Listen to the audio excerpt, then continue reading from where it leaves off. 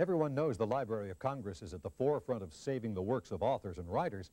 What is not as well known is the library's deep commitment to preserving films. The headquarters of the Film Archive may be in Washington, D.C., but the heart and soul lie in Dayton, Ohio, on the Wright-Patterson Air Force Base.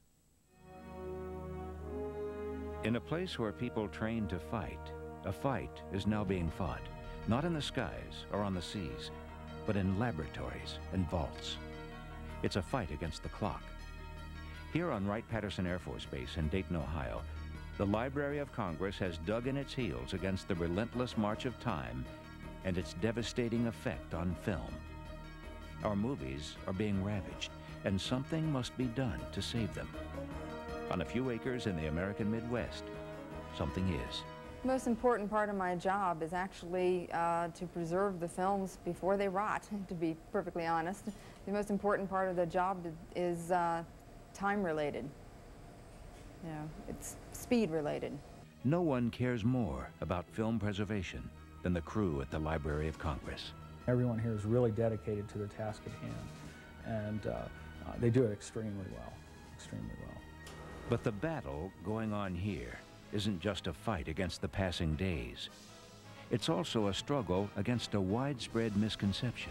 One of the common conceptions or perceptions of the Library of Congress is that we're like the end of Raiders of the Lost Ark, where they wheel the Ark back in some government warehouse somewhere, never to be seen again.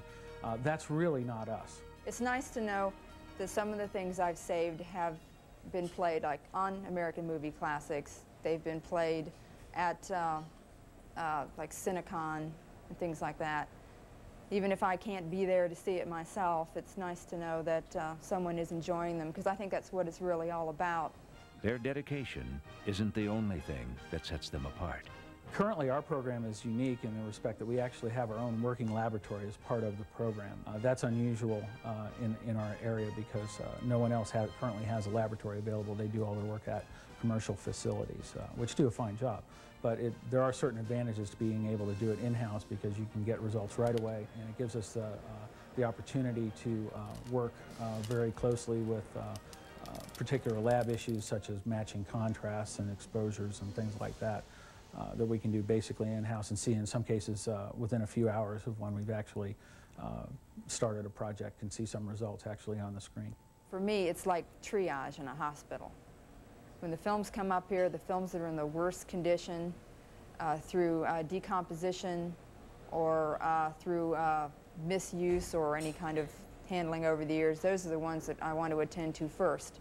Unfortunately, there have been a number of films we haven't been able to save. Recently, we just got a very early Harold Lloyd film in that unfortunately most of, or a great deal of the film has actually rotted away.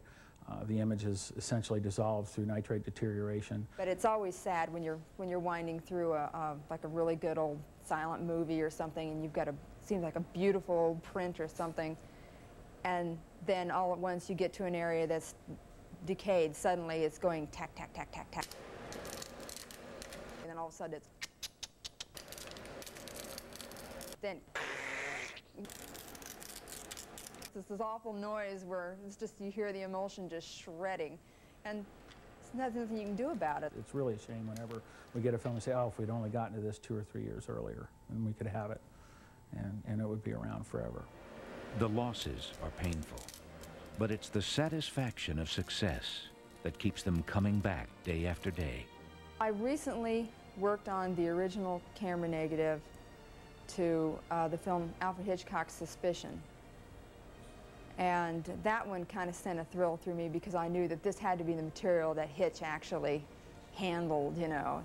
And you could see, you know, it had all the original splices and everything, the way that it was put together. And it was in pretty good shape, except for one reel, reel 7. I don't know what had happened to it at some point in its history, but it had some terrible repairs. This little notch on the edge of the film here controlled a micro switch that changed the exposure in printing. Now, whoever notched the close-up inserts, and a lot of the notches in Suspicion, made them too deep.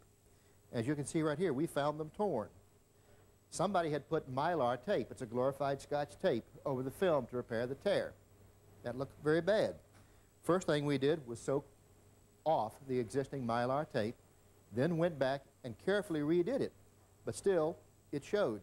So what we did is we first printed from the original negative, like you see here, up to the point of the defect.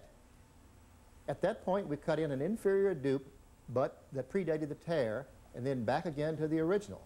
This way, it gives us an almost seamless copy of the original, and I believe the average person would not notice the difference. We figure it's the best way to get around some of the problems in material where we have damage like this in the original, and yet have the benefit of printing from the original negative. So the next time you hear someone mention the Library of Congress, don't think about vast rooms with dusty shelves. Think about the people somewhere in Ohio, working in dark rooms and under bright lights, so the magic that is the movies can flicker across screens forever. I get a warm fuzzy seeing my kids enjoy the same things that I watched in the movie theaters, although albeit they generally see it on television. At least these images are still available, and then they can watch them, and we can talk. We've got something in common. It ties us together.